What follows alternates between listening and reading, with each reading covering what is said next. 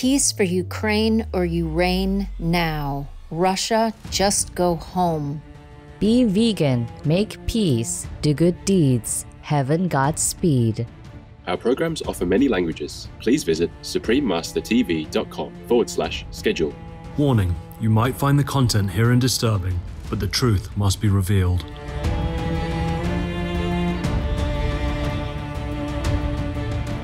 Here, what a paradox. They worship on the one hand, and on the other hand, they defile and they treat this incredibly intelligent and sentient animal with such disrespect.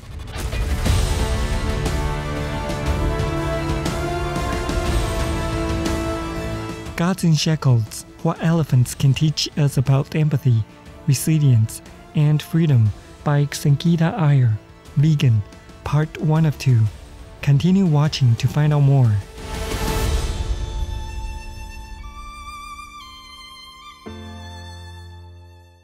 We are not surprised that you are making war. Such a brutal head type like yours couldn't care less who dies and how.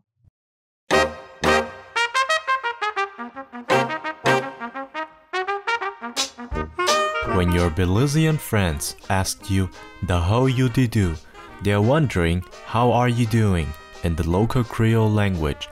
Beloved viewers, I'm Mateo. The sincere Belizean people pray that cheerful sunshine and benevolent deeds fill your days with contentment and smiles in heaven's blessings. Welcome to part 1 of a 2-part series entitled Gods in Shackles, What Elephants Can Teach Us About Empathy, Resilience and Freedom by Sangeeta Iyer, Vegan.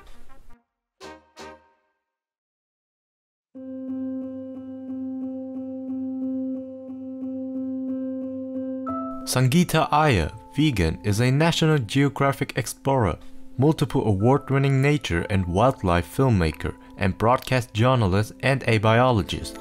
Ms. Iyer produced the 26-part short documentary series Asian Elephants 101, funded by the National Geographic Society's Storytelling Grant.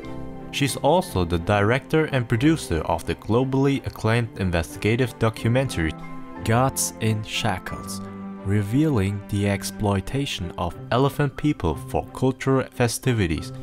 In 2022, she released the book Gods in Shackles, What Elephants Can Teach Us About Empathy, Resilience and Freedom, about her personal experiences with the caring elephant people.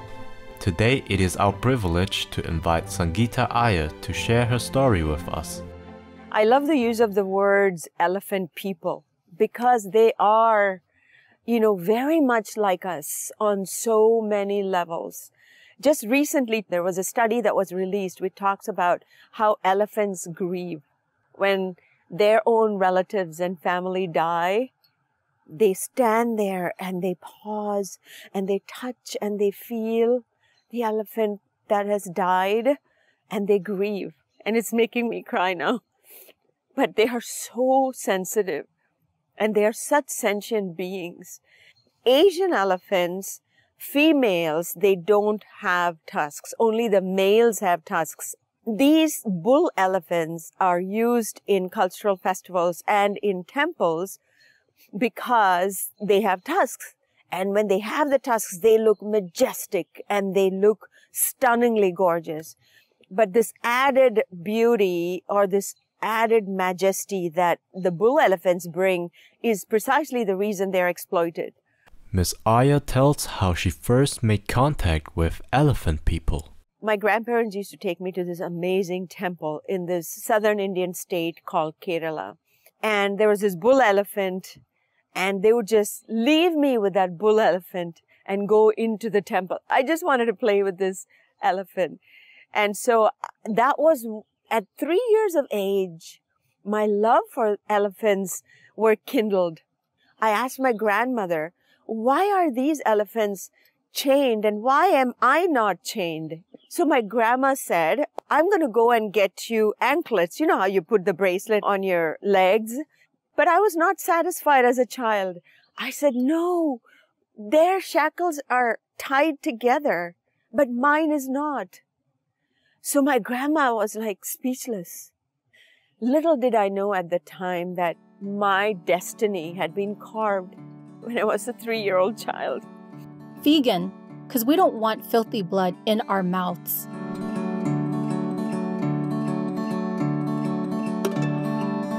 Magnanimous viewers, let's take a moment to pray that all beings be protected in God's mercy. We'll be right back here on Supreme Master Television.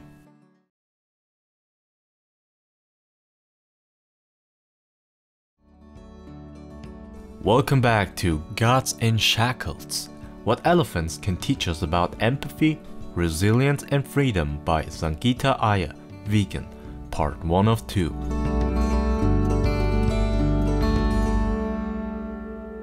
Ms. Iyer recounts how she first learned about the hardships faced by India's ceremonial elephant people and how this led to her award-winning documentary, Gods in Shackles. So in 2014, I was in India. I called a conservationist friend of mine and I said, I'd love to go and visit elephants in a wildlife sanctuary. We were on our way to the sanctuary when he got a distress call from a wildlife warden. An elephant has fallen into a trench. For the first time, I saw a tusker, that is a bull elephant, fallen into a trench. He had slipped because it was monsoon rains, and they had built a trench to prevent wildlife from coming into the villages. The poor elephant, his back was down in this narrow trench, his 4 legs up like this. I was blown away because thousands of people had gathered around him, and they all wanted to rescue him. I was very, very touched by that. And I told my friend, he said, you need to come and see what happens in the temples. And immediately my whole body was like, I got chills. My whole flashback of my 3-year-old, childhood came back. I went to the temples with a camera and I was absolutely devastated to see what I witnessed. Tears flowing down their face, massive tumors on their hips, chains cutting into flesh and blood and pus oozing out of their ankles. And some of them were even blind elephants. And the mahouts, or the handlers, they were so ruthless. They carried this bull hook that is like a metal weapon with like a hook, like real heavy hook, pointed hook, that they will put on the ear and they'll pull the ear to make sure that the elephant is obedient. I saw all this and I feverishly recorded about 25 hours of footage. I was devastated. I visited so many temples and everywhere I went, nothing but misery. They were being paraded beneath the hot, scorching sun on tar roads that were melting. And no water, no food, no shelter. These poor, pathetic slaves were being paraded with chains dangling everywhere. Ironically, they were made to carry idols of gods. And I'm thinking to myself, in India, they worship Lord Ganesh, who is a Hindu god with an elephant face. And elephants are considered the embodiment of Lord Ganesh. Here, what a paradox. They worship on the one hand, and on the other hand, they defile and they treat this incredibly intelligent and sentient animal with such disrespect, beating them, abuse, torture, neglect, depriving them of their absolute basic necessities, not even protecting them from the sun, like absolutely no compassion for such a beautiful animal. I knew I had to do something. I just didn't know what I could do. But then again, the universe showed me what to do. I launched a crowdsourcing campaign. I raised about $140,000. I went ahead and I produced this film called Gods in Shackles. The universe is so wonderful.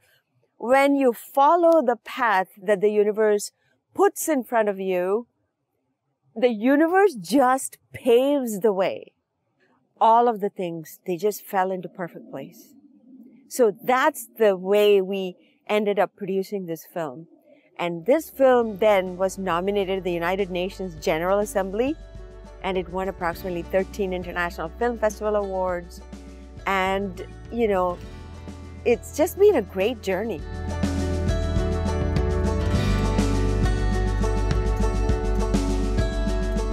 During the production of the Gods in Shackles film, Ms. Iyer realized that there was a significant lack of awareness regarding the plight of captive elephant people. Thus, she used the documentary as an educational tool to empower the people of India, particularly students who hold the key to the future. She then chronicled her journey into the production of the film in her book, Gods in Shackles: What Elephants Can Teach Us About Empathy, Resilience and Freedom. The spiritual, divine journey that I went through during the production of this film, that's what I've chronicled in this book called Gods in Shackles. I see. And so it is not just about the production of the film, but it's about what elephants really taught me. Shackled elephants just showed me that my own mind was shackled, that I had suffered from serious childhood traumas. I saw the elephant shackled and beaten up for no reason. The elephant spirit was completely broken, despite being such a magnificent, strong, dexterous animal. This elephant had become very timid, just lost all of its confidence and strength and power, and just became enslaved to these humans who, in comparison, are so puny and tiny.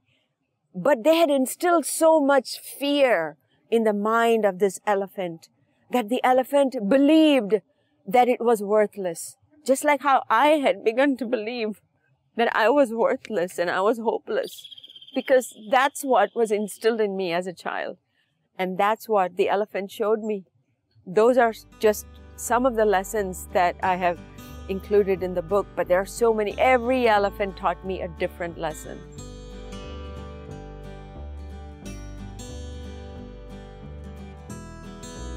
In 2017, Sangeeta Iyer received the Nari Shakti Puraskar Award, the highest honor for women making a difference in India. She received the honor from the country's president in recognition of her courage to expose the plight of captive elephant people behind the veil of culture and religion. With gratitude for Sangeeta Iyer's noble endeavors, we pray that the suffering of our precious animal people co-inhabitants may soon end as humanity turns to compassionate vegan lifestyles. For more information on Gods in Shackles, please visit elephantmatrix.com/books. People who forsake pureness, indulge in the meat diet, thus violate the law of heaven. They are like hungry ghosts eating dead bodies, but their hungry stomachs only feel fire burning and can never be fed or satisfied. They are like flies and worms, fighting for rotten and stinky food, and foolishly love the bloody smell of meat. The Tao Zhang, Taoist Canon. Kind-hearted viewers, thank you for your presence today. Join us again on Saturday, March 25th for part 2 of Gods in Shackles: What Elephants Can Teach Us About Empathy, Resilience and Freedom by Sangeeta Iyer, vegan. Coming up next is Boost Your Health with Ginger, right after noteworthy news here on Supreme Master Television. May all beings on Earth soon coexist harmoniously. Russia, leave Ukraine or you reign now. Peace be with you too. Be vegan, make peace, do good deeds, hell not reach. Our programs offer many languages. Please visit suprememastertv.com/schedule and suprememastertv.com/UL. Nos programmes offrent plusieurs langues. Veuillez visiter suprememastertv.com/schedule et suprememastertv.com/UL. Nuestros programas ofrecen varios idiomas. Visiten suprememastertv.com/schedule y suprememastertv.com/UL. ਸਾਡੇ programme ਪੇਸ਼ ਕਰਦੇ ਹਨ ਅਨੇਕ ਭਾਸ਼ਾਵਾਂ। ਕਿਰਪਾ ਦੇਖੋ suprememastertv.com/schedule ਅਤੇ suprememastertv.com/UL